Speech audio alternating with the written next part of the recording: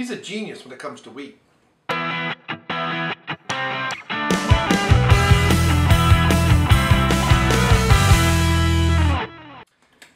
it's Braden Muff. I'm back with a beer review and lots of people trying to disturb me. Don't have a whole lot of time. Last time I was walking.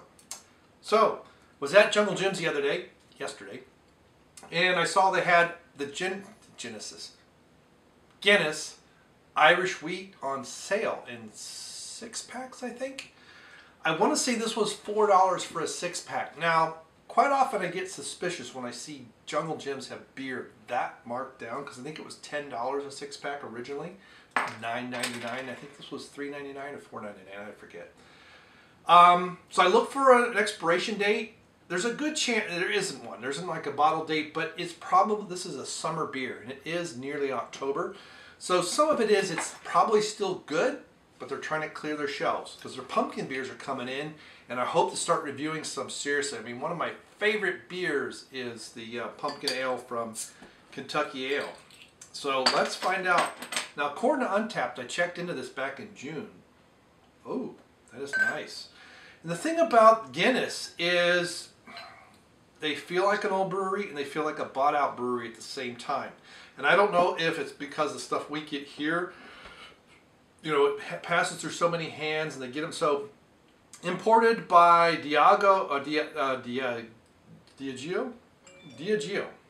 Now what? Oh, I know you're on the way home. God bless America. Guinness, product of Ireland. So Guinness USA, Norfolk, Connecticut. I don't know if Guinness is still... Yes, I know. So anyway, artificially carbonated, and that pisses me off. I would love to try the real Guinness beer. I've got to get to Ireland and try the real Guinness. I know it's lower in alcohol than what we get. It's not that Guinness export. It's not the extra stout. I'm understanding that the stuff in the can with the widget is the closest with the nitrogen injection, and my eyeball itches for some reason.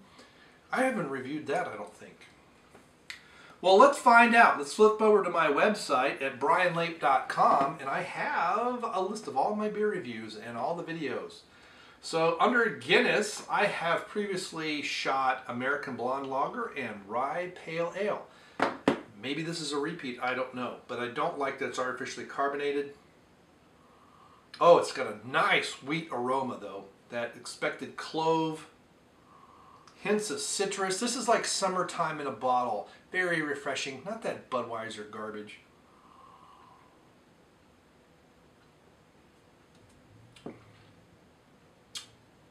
Brewers Project, St. James Gate, Dublin. 5.3%. Refreshing taste, full-bodied wheat beer, zesty citrus, subtle clove, and banana nose. That has to be the most accurate label I've ever read on a bottle or can of beer in my life. That's exactly how I would describe that. That is unbelievable. It's like I wrote it. I wish it was naturally carbonated. It is still a little cold because I wasn't sure if I was doing this one or another beer review. My family's on the way home and I've got to hurry. So, what did I give it last time? 4. I agree with that. I absolutely agree. Refreshing taste, full-bodied wheat beer, zesty citrus. I mean, this is exactly. It's got this citrusy kind of lemony, not orange, but kind of like hints of lemon and lemon zest, right? It's not overly lemon. It's kind of that presence of lemon. Hints of clove and banana on the nose. That's from the yeast and the wheat. The wheat. I know, yeast in the wheat. Duh. That's why I disturbed the yeast, because I wanted that. If you don't disturb the yeast, you won't get it so cloudy. It's got a nice yellowy, kind of peachy color. It is cloudy because I just, you know, the yeast disturbed. There's still some in the bottom. If I just poured it straight, it would be the similar color but much clearer. However, you wouldn't get the banana and clove as noticeable. So if you don't want banana and clove, and you don't want that zesty citrus, pour it without disturbing the yeast. And that's true of almost any real wheat beer, especially if they're using the correct Hefeweizen wheat yeast. I keep getting wheat and yeast mixed up. It's because I'm trying to go too quickly. So what? My family disturbs me and the dogs bark their freaking heads off. So be it. but I like that it's just a hint. Now you get a lot of Belgian beers and that banana will really come out with some of those Belgian yeasts, especially when you get a Belgian wheat beer. Quite often those are slightly sour. This isn't. It has a hint of sourness essence from that lemony zest, but I wouldn't call it a sour beer. But it does get the saliva glands going.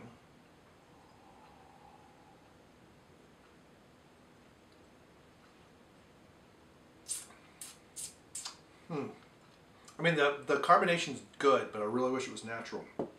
Although the bubbles are small, so I could be very wrong here. And that's just too cold. Nice white head on there, but the bubbles just seem too large and rising too fast to be naturally carbonated. Could be a combination. Some breweries will do that where they get a little bit of natural carbonation and then they boost it up a little bit. The size of the bubbles feel nice hints of banana and clove on the nose. This is kind of beer that you sip, you know, and we're past the dog days of summer now, but around here you can't, we're getting into October. It could be 60 degrees one day and 85 degrees the next day. This is a great beer for this time of year, I feel, because it can be warm and the humidity will be low. So you can sit outside, and as the sun goes down, it'll actually cool off, as opposed to when it's the summer, like June or August around here, and the humidity is still 75%, and the temperature drops like 4 degrees after the sun sets, and it's just, and the air doesn't move, and it just kind of envelops you, just stays around. We have a nice breeze going today, bright sunshine, it's great.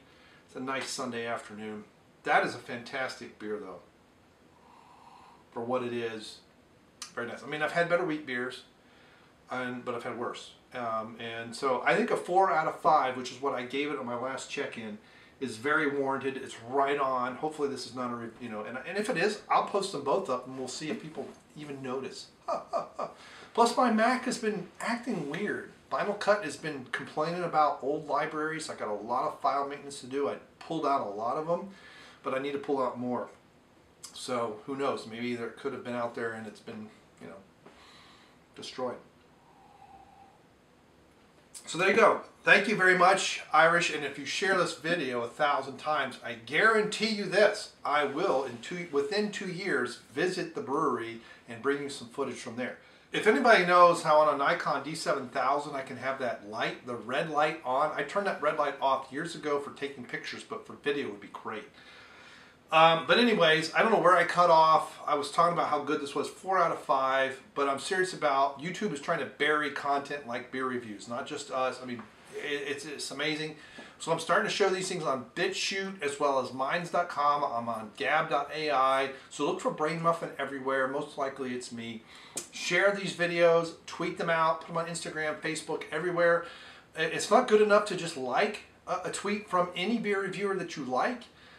Take the video and just share it. Don't retweet. Make it an organic share, and that makes a huge difference on where these things show up in the algorithm, how they're counted, and everything else. I swear, there are videos I've had out for years that had 50 to 60,000 views, and now it's like 20,000. So YouTube is just screwing around with stuff. They don't like everybody, and a lot of things it's becoming more commercialized. They're becoming the next network. And that's part of the problem. So anyway, thanks for stopping by. Thanks for clicking like. Thanks for resharing these videos. And enjoy this while the dog days of summer are still hanging around. We still get some warm days from time to time. Very good wheat beer from I don't know, I don't think they're independent anymore. They're probably bought by, who knows, they're probably owned by 3 or 4 different corporations by now. But still, a very old brewery. It's good wheat. All right, thank you very much, and we'll see you later. Goodbye. All right, why can't the camera tell me that it's messing up? Why? Rye ale, but not the lager, not the Irish wheat.